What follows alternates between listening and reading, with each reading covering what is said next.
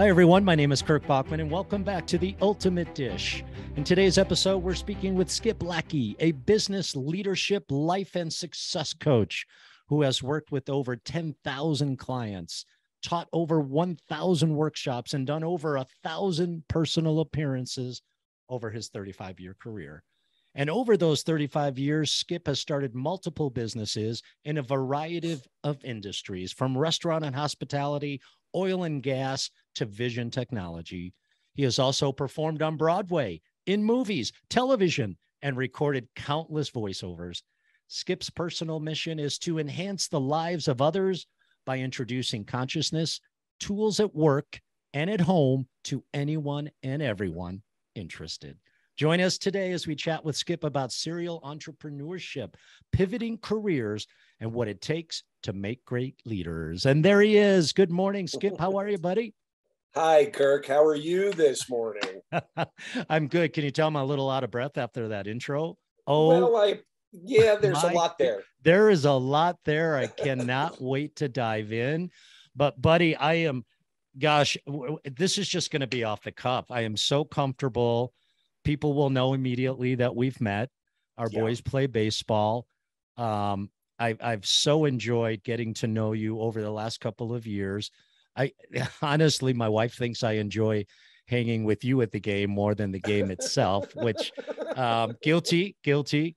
But you know what? Before we dive in, there's a lot, but there's a couple of things that people may be reminded of when I start talking about some fun, right? Let's, if you don't mind, let's talk first about your professional clown training, your career, right, and then segue into Think Fast, a game show that you hosted. But first and foremost, you've told me the story before of training to become a professional clown. Absolutely fascinating to me. So if you don't mind, please indulge. Sure. I grew up in Little Rock, Arkansas, and when I was a teenager, I started doing some theater, and I decided when I was in high school that I wanted to be a professional actor. So I went to an all-boys Catholic prep school, really academically minded. Guys were going to Harvard and Yale and Princeton, and it came time for me to go to school, and I was the oldest in my family and applied late to all the colleges. And as I was struggling to try to figure out what I want to do, where I wanted to go next, a buddy of mine said, "Hey, I've got this application to Ringling Brothers Barnum and Bailey Clown College. I think you should apply." So I was doing some clowning in Little Rock with him, and we were, so it wasn't something that was way out of left field, but I ended up applying. They have 6,000 at the time. It's not running right now, but they had 6,000 applicants. 60 people got accepted. School was free, and you basically went, and it was a big audition for 13 weeks. And if you were decent and they liked you, they offered you a job at the end of it. So here I was, 17 years old, left home, went down there, and worked my tail off. We were going 6 days a week, 12 hours a day. And it was, like I said, it was just a big audition to see if you could, if you were funny, what skills you had, all of that. And so I ended up getting a job offer and toured with Ringling Brothers in, what was it, 79, 80, 79 and 80. Unbelievable. And so through those auditions, you mean, obviously humor is really important. You want to bring laughter to people. I mean, how do they do that? They put you on stage and give you a script, or, how can they tell? If you're funny, right? So there's no stage at the circus, right? It's a ring. It's a three-ring circus. So at the time, the circus was traveling through Little Rock, and I went backstage between shows, and the boss clown, there actually is a boss clown. I love it. That runs the clown alley, it's called. Okay. And he pulled me aside and said, "Hey, okay, come on out." And they basically just took me out into the ring between shows. And some of the kids of some of the performers sat on the ring. And then at the time I was doing pantomime and I walked stilts and I juggled. So they were like, just do something. Unbelievable. So I did an audition and the boss clown said, well, I'll recommend you.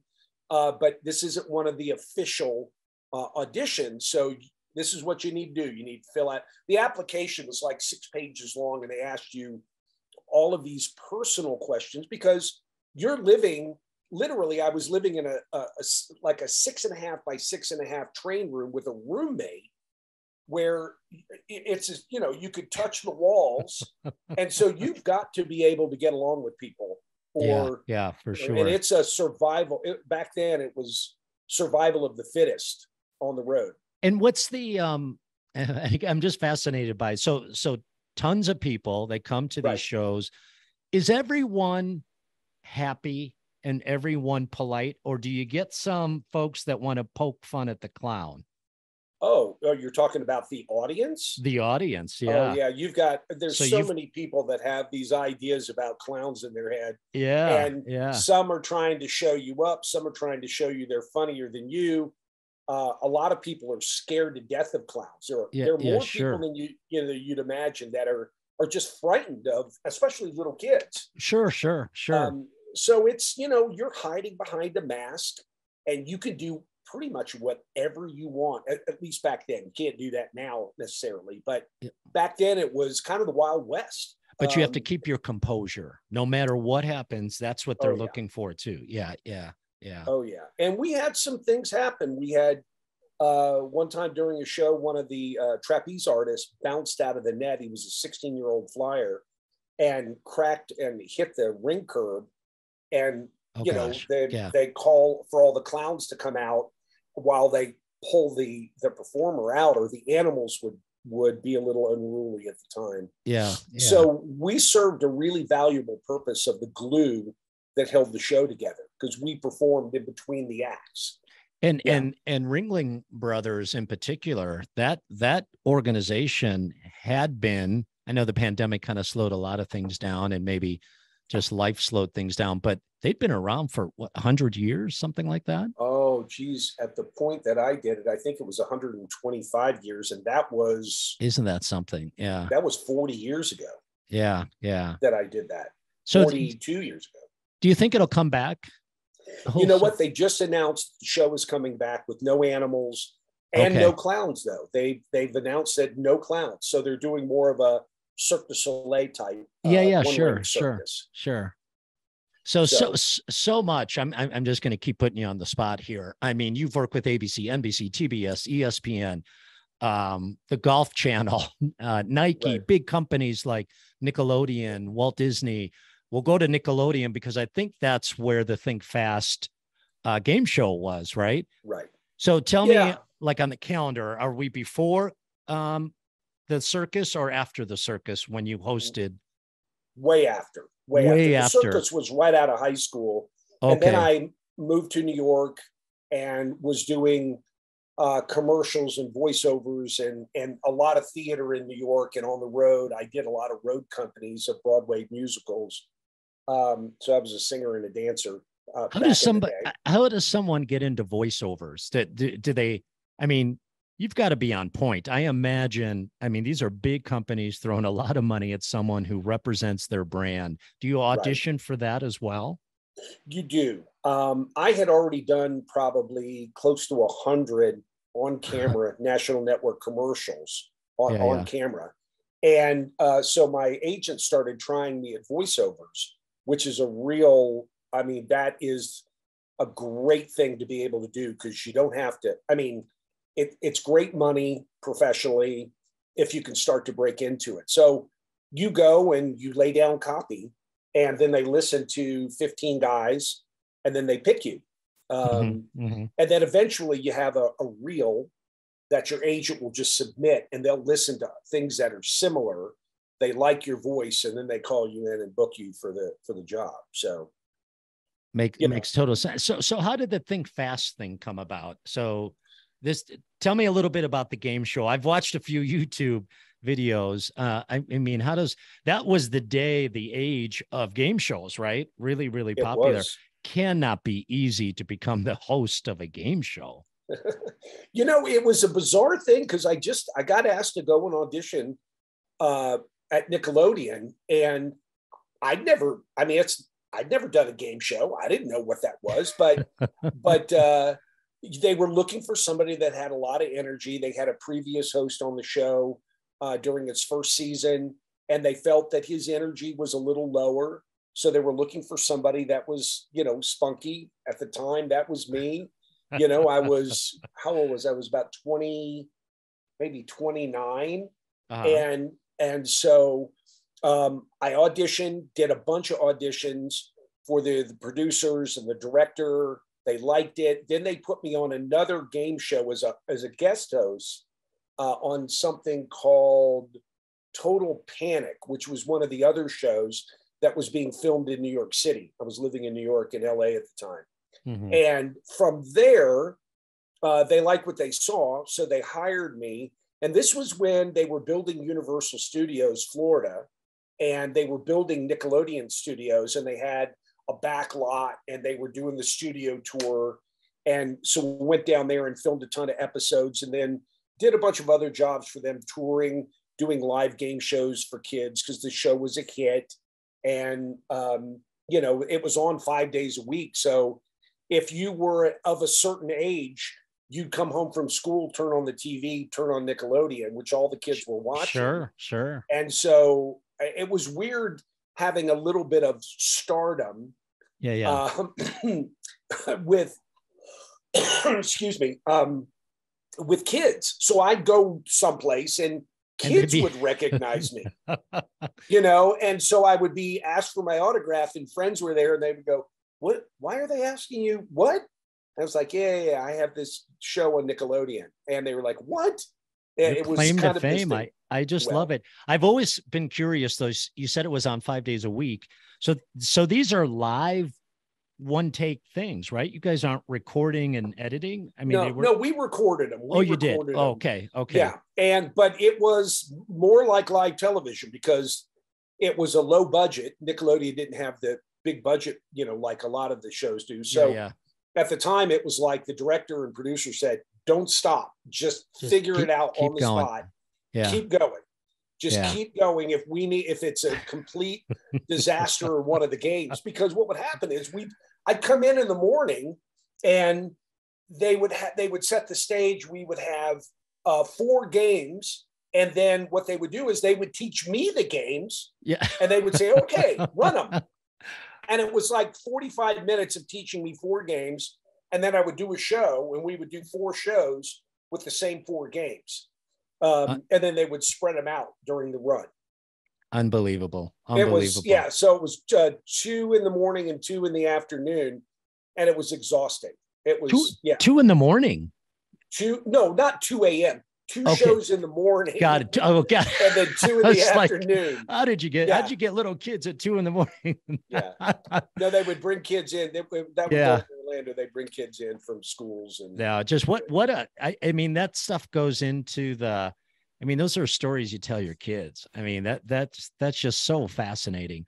Have the kids seen, obviously they've seen you on YouTube, right? A little bit. They're really, to be honest with you, it's Dad. They're not interested. Yeah. Yeah. My kids don't watch the podcast either, by the way. Well, it's funny. But my oldest son, my oldest son, Champ, will be 30 his next birthday. Then I have a 16-year-old and a 12-year-old.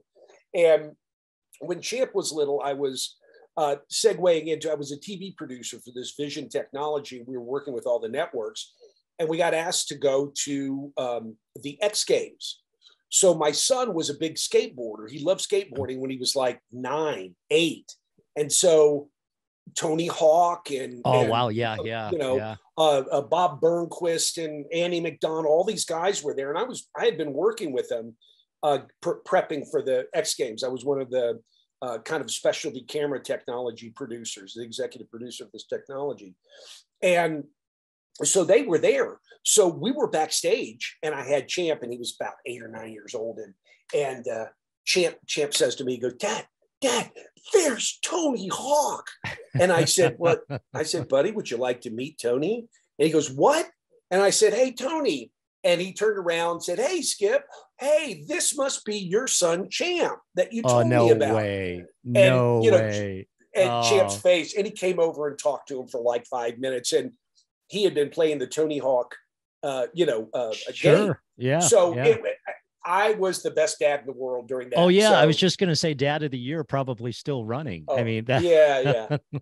No, so that was when, having that connection actually made me feel good for my kid. yeah, yeah, yeah. 100%.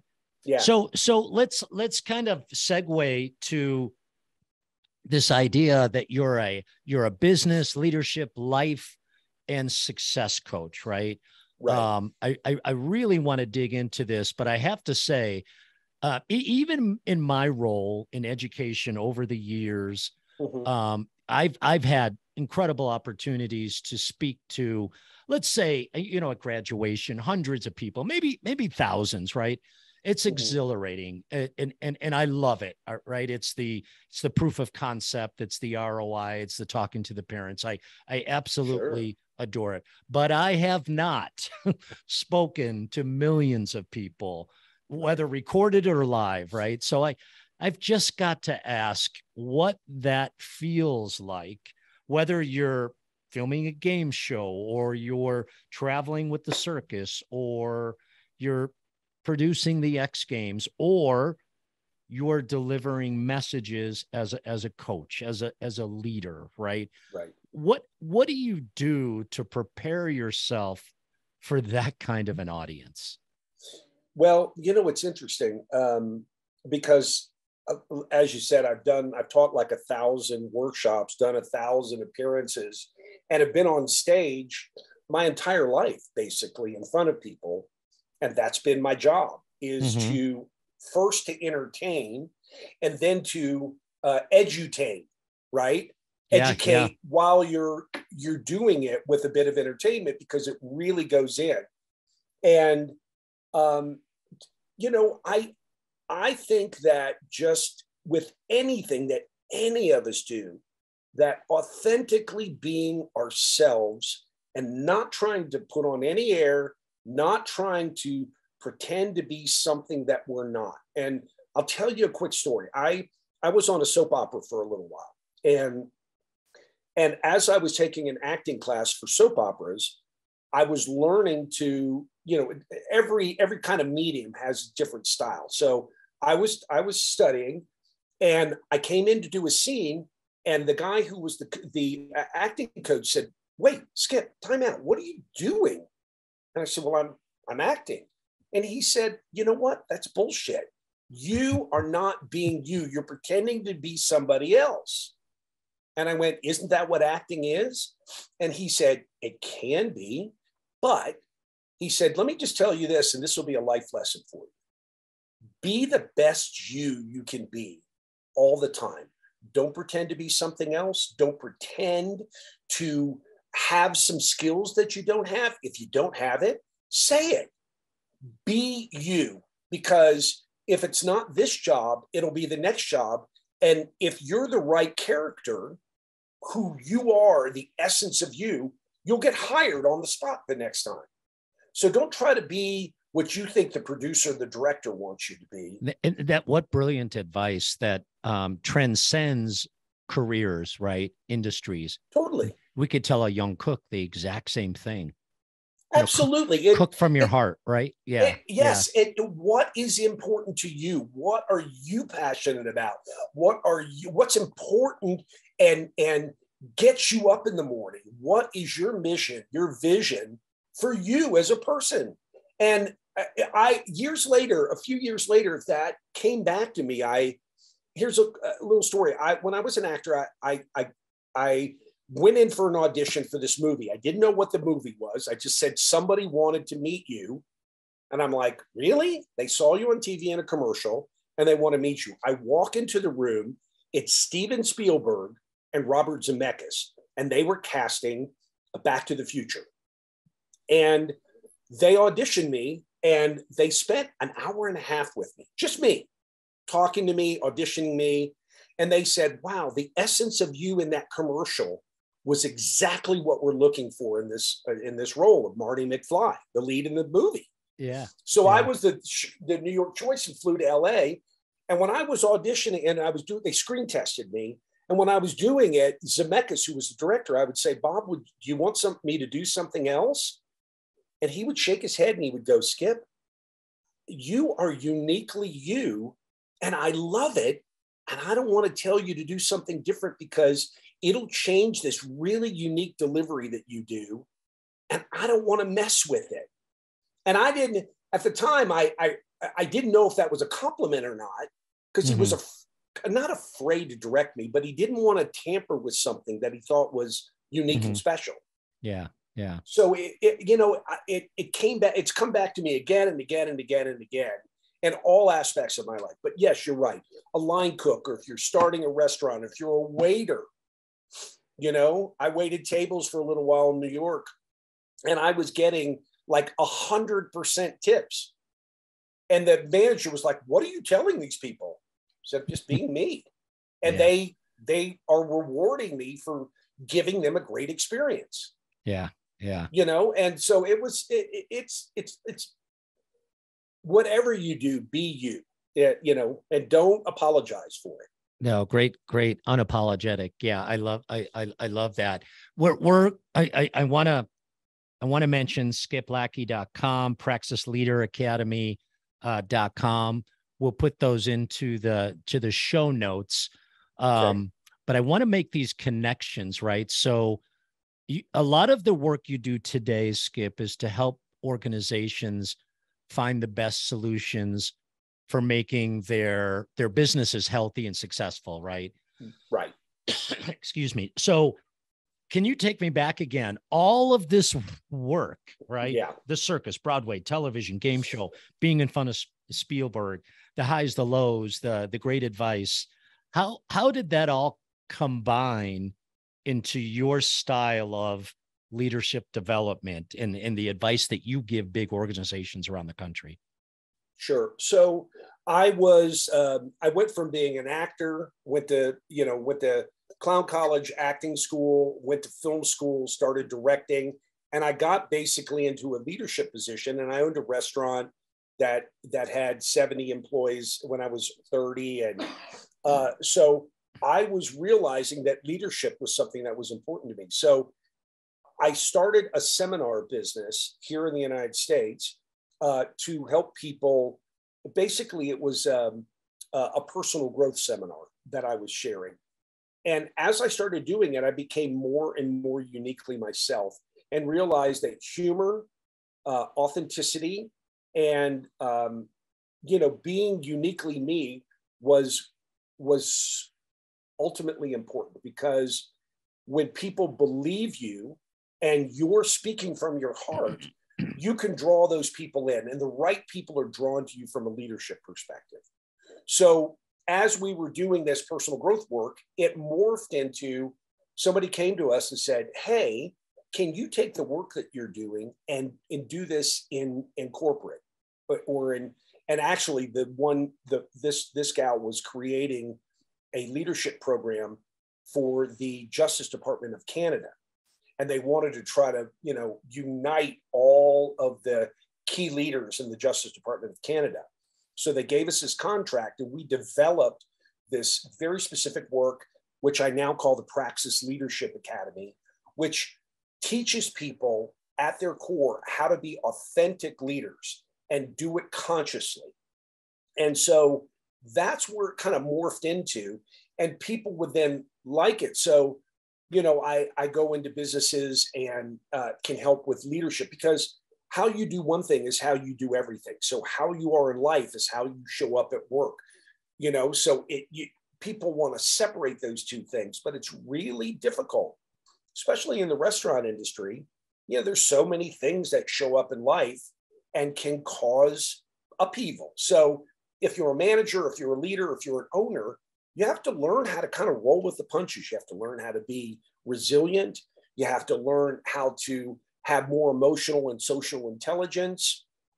You've got to learn and what I call a win-learn attitude. For years it was win-lose, and I think it's win-learn. There is no lose. It's just, what am I yeah. learning? You know? I love the how you do one thing is how you do everything. That Right. consistency piece. How do you create, or how do you help create conscious engagement in leaders? Let's say when you're up there and that's the goal, you've got 75 leaders in an organization in front of you. How do you create that conscious engagement, Sure. or try So, to help them create it? well, yeah, they've got to create it in They've got to do themselves, it. Yeah, and they yeah. have to want to. You know, so many times good technicians or people who are skilled at their job either become an owner and or become a manager, Mm-hmm. or a leader of some kind.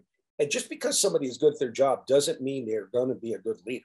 That does not necessarily equate, because we have our own baggage that we carry into. Oh, hey, I'm a leader. What does that mean?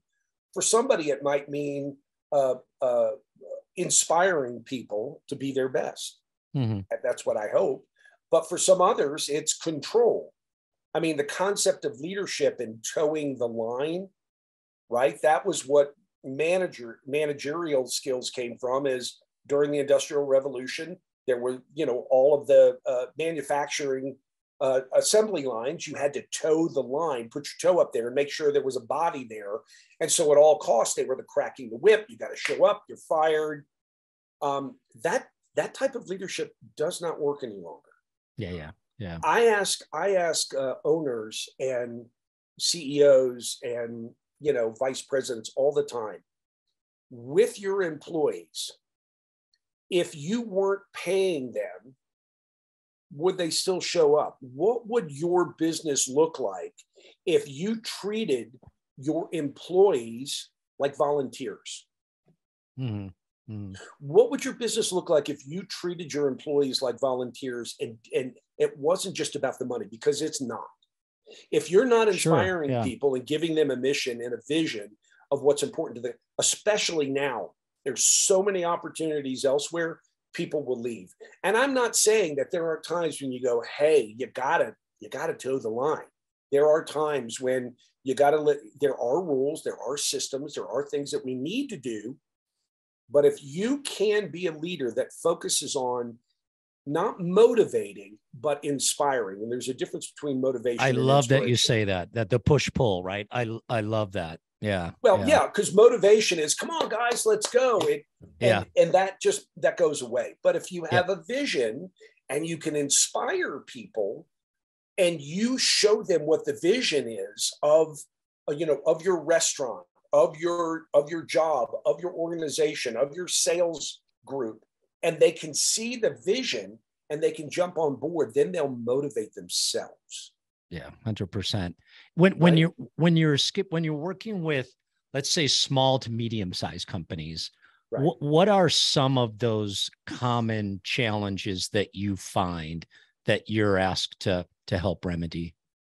Well, these days, everybody is it's a problem with employees, Mm-hmm. right? Finding Mm-hmm. employees, hiring them, keeping them engaged. What does that look like? And what I tell even small businesses, small that have 10, 6, 5 employees, still do a mission, vision, and set of values, because that's the glue that holds everything together. That when you're meeting with them, when you're talking with them, that you can refer back to. I mean, I went through today before the podcast. There's a group, restaurant group out of Napa called Southside Grill, and they've hired me to come in and work with their team. So they had 3 restaurants, and then they had a catering business, and so they were going a million miles an hour. And I met them through a business coaching program that I was working with. And, I was telling them the importance of that when they were telling me they were having, not issues, but they were trying to find a way to encompass everything that they did and get people to work in the same direction, even if they're at one unit, to be able to plug them in over here if they had a problem. So I got together, spent time with the senior management team. There were about 5 people. And I said, we just sit down and say, what's really important? What is it you do? Why do you do it? And what is it? What's your vision of what you want to see? So for them, their mission became, well, whatever we do, we want to do it and be great at it. We want people to walk away and say, oh my God, I love being here. Mm-hmm. So Mm-hmm. their mission statement turned into, no matter what, we deliver excellence. So what does that mean? So somebody in the kitchen, they're out of lettuce, and they send somebody to the store to buy lettuce. Do you buy crappy lettuce? Or do you buy do you spend the extra 20 seconds to look at a really good head of romaine? You know? Sure. Yeah. Might not think about saying, hey, make sure you buy the good lettuce. But if your mission that you're delivering, we deliver excellence, then you go a little above and beyond. It's got to be for everything, including the lettuce. Yeah. How should, along those lines, you're around the table with groups like Southside, how should, in your mind, Skip, leaders think about the overall health of their organization? How should they think about it? Well, it goes back to, how would you take care of yourself, right? It's like that metaphoric concept of, if you're on an airplane and the oxygen masks drop out and you've got a kid, do you put it on the kid first, or you put it on you first? You have to put it on you so that you can be there to help them. Mm-hmm. So oftentimes owners of small businesses are so taxed and they're so worn out, and they don't take care of themselves, and they just don't believe that. You know, mm-hmm. they have to focus in and build the right systems, yeah, so that they have something to work with and build on. To me, a small business, you know, you go, well, this is just the way we do it. Well, is the system written down?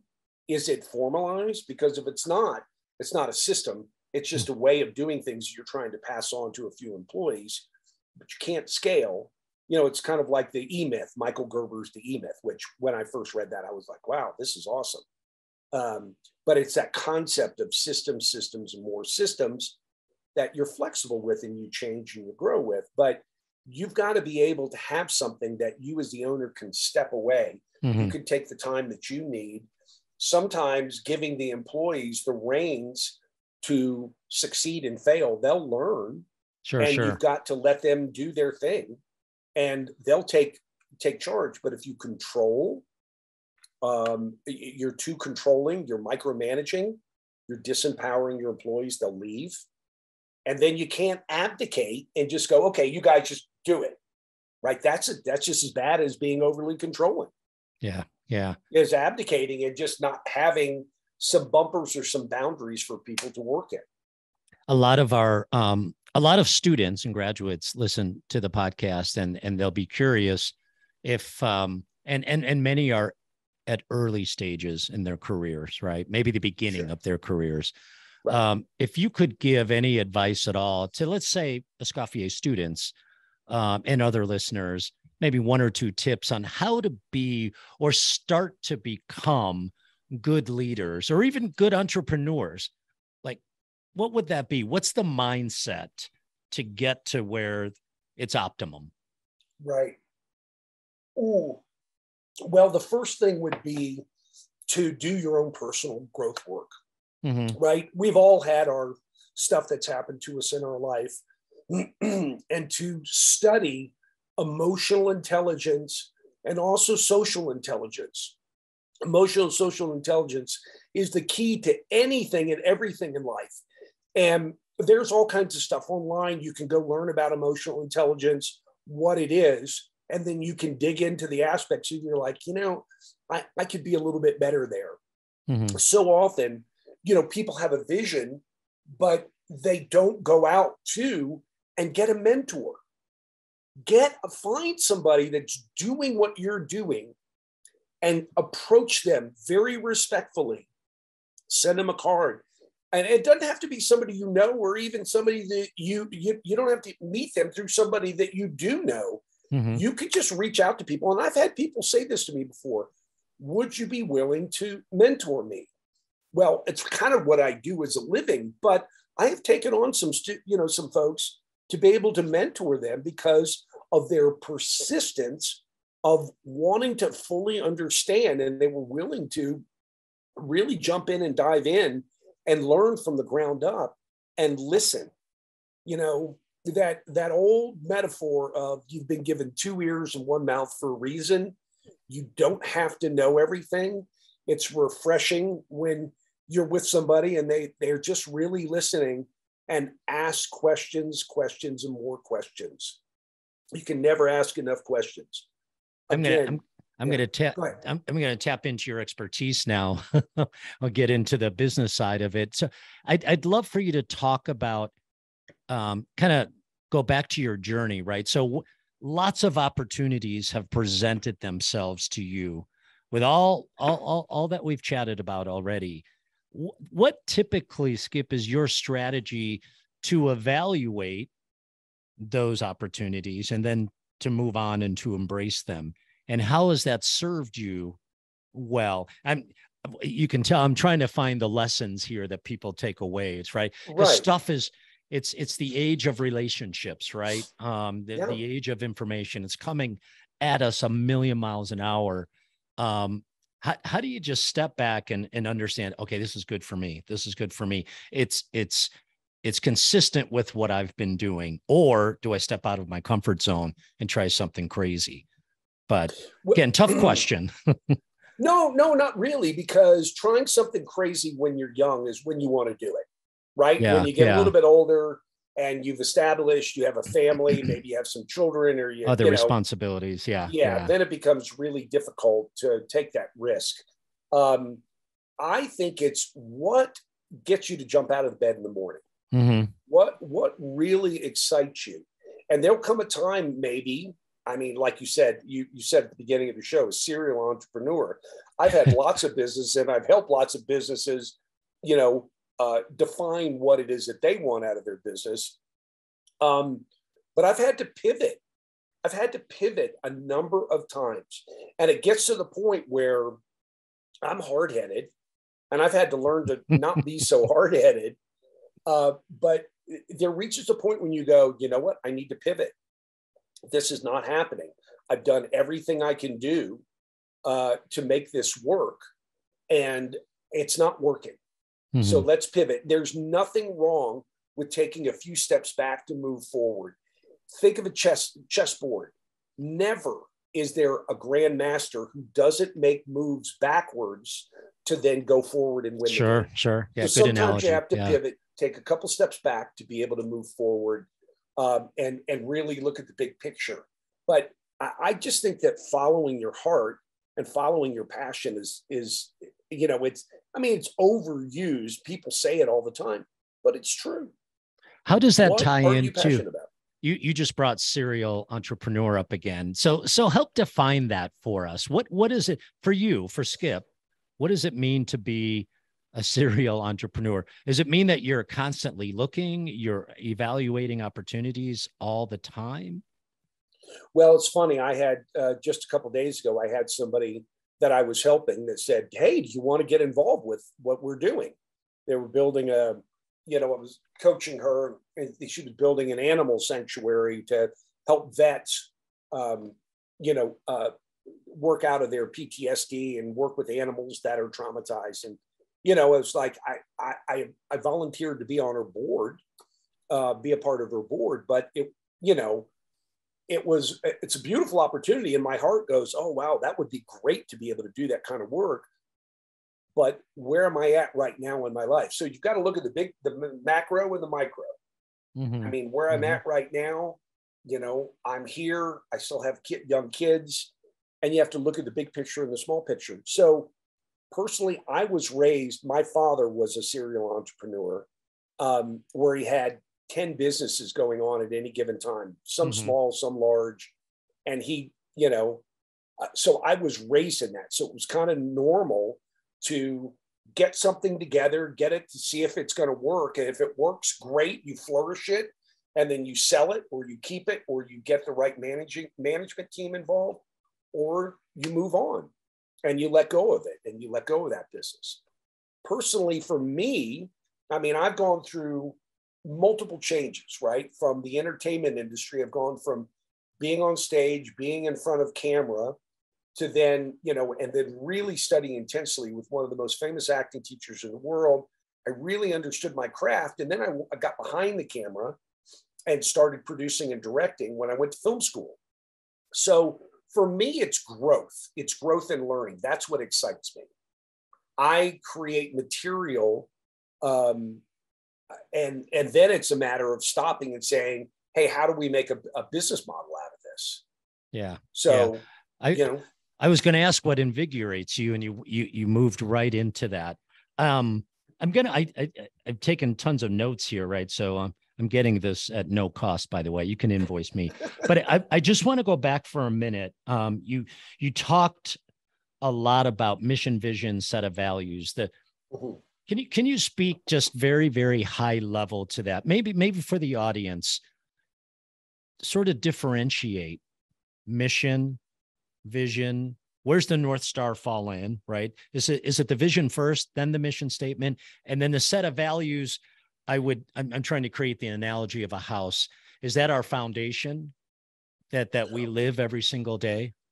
Well, I think they go hand in hand, right? For me, It's mission, vision, and then the values are the core. And I also have this other, it's a process that I call above the line, below the line, which once you create a handful of values that are important to the company, then you create a way of being able to say, well, what is important to us and where do we take responsibility? And then the fact that, underneath that, the below the line, we don't go there. We don't do these things. So you're creating bumpers for employees and for management teams.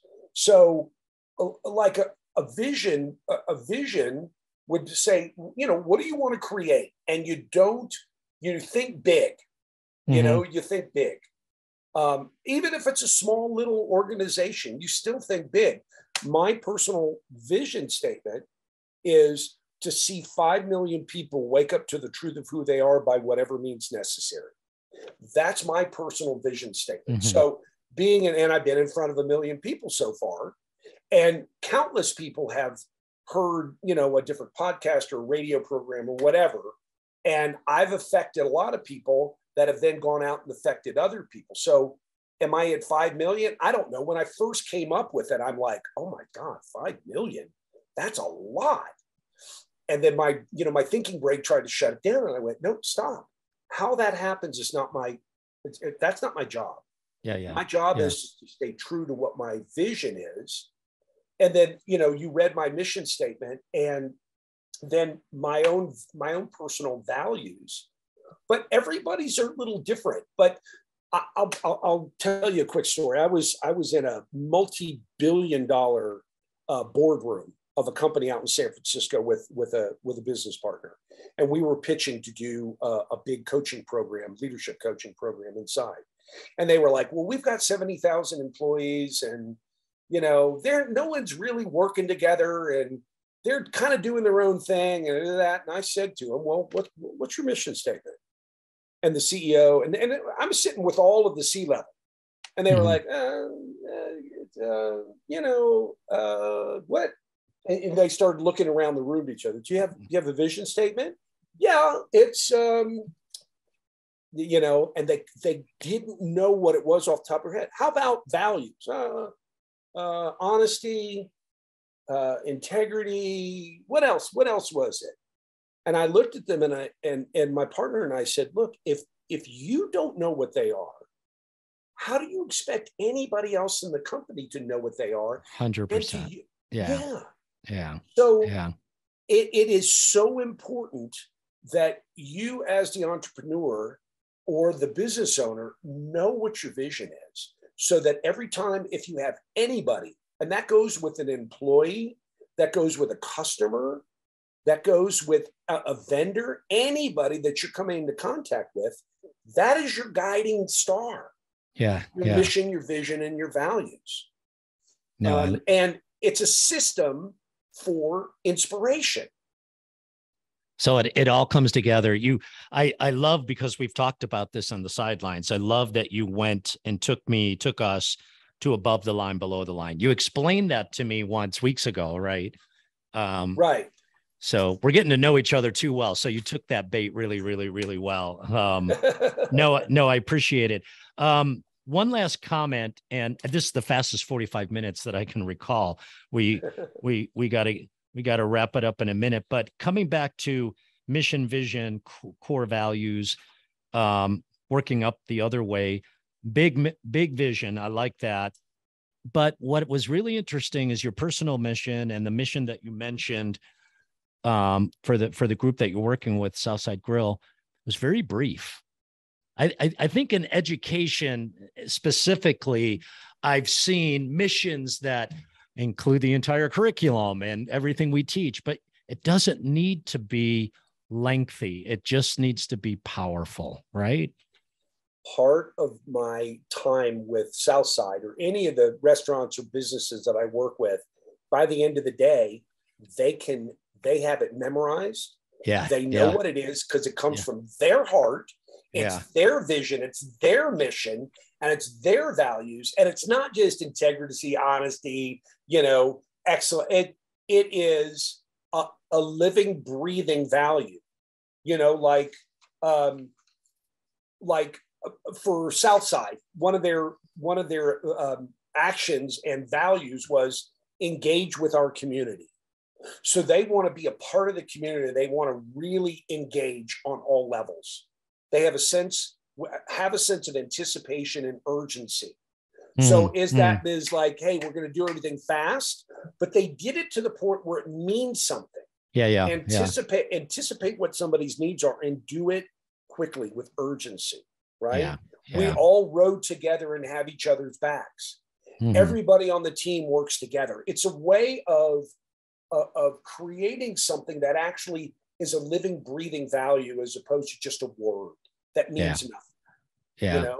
Brilliant advice. We've done a lot of work at Escoffier as well. I'll read to you. Our vision is simply to improve the world of food one learner at a time, which I absolutely love. Says it all, right? Yep. And it rolls into our mission, which is simply to cultivate lifetime careers in food and wellness industries by offering affordable, accessible, and socially minded education and training. So simple. But years ago, Skip, I would have had to use a cheat sheet. It was a paragraph. It was a paragraph. Oh yeah, it was a paragraph like that that you read that doesn't mean anything. But now, it's like you've got some passion in your mission statement. It's super powerful. Okay, speaking of passion, the name of the podcast is The Ultimate Dish. So I got to ask you, putting you on the spot, what is the ultimate dish in your world? Gosh, the ultimate dish. It goes back to my grandmother was an amazing country cook. And I remember going to her house, and the ultimate dish for me is this memory of being at her house, my dad's mom in West Virginia, in the coal mines of West Virginia. She would make these biscuits from scratch. And we used to ask her when we were teenagers, hey, can you give us the recipe? And she just would move stuff over. And so we got her to do that one time. And one of my cousins measured it. And, so we have my grandmother Lackey's recipe for biscuits. And whenever the family gets together, that's what everybody remembers. So I love it. What do you put on the biscuits? Is it like honey, jam? No, just butter. They're so good. Oh, just butter. Biscuits. Yeah, with butter. Oh my God. They're flaky and beautiful. And, we've never had anybody just get right into, I love that. That's a food memory that brings back, grandma. I love that. Absolutely. Oh yeah. So was she in West Virginia or Arkansas? She was in West Virginia. She was in, okay. Yeah. Got it. Business pulled us out to Arkansas. Sure. Yeah. That's great. Hey, buddy, thank you so much for spending some time and providing such great feedback. This was a lot of fun. I really, really appreciate it. And hey, baseball starts this week. Oh yeah, we're already in practices. Summer session. Yeah. So and thanks for having me on the show, Kirk. I've said my mission is to help people wake up. So if somebody is taken something, a little pearl from what I've said, or maybe it stimulates somebody in some way, that's what makes me happy. So, you know, I'm an open book. I'm like, you know, somebody asks me a question, it's like blah blah blah blah blah. I'll talk and share and give it away, because you know, the universe provides. It all comes back. So thank you for giving me a platform to be able to share my passion. I love it, buddy. Win and learn. Yeah. Win and learn. Skip Lackey. Yeah. Thank you for listening to the Ultimate Dish Podcast, brought to you by Auguste Escoffier School of Culinary Arts. Visit escoffier.edu/podcast, where you'll find any materials mentioned during the podcast, including notes, links, and other resources. You can also browse other episodes and subscribe.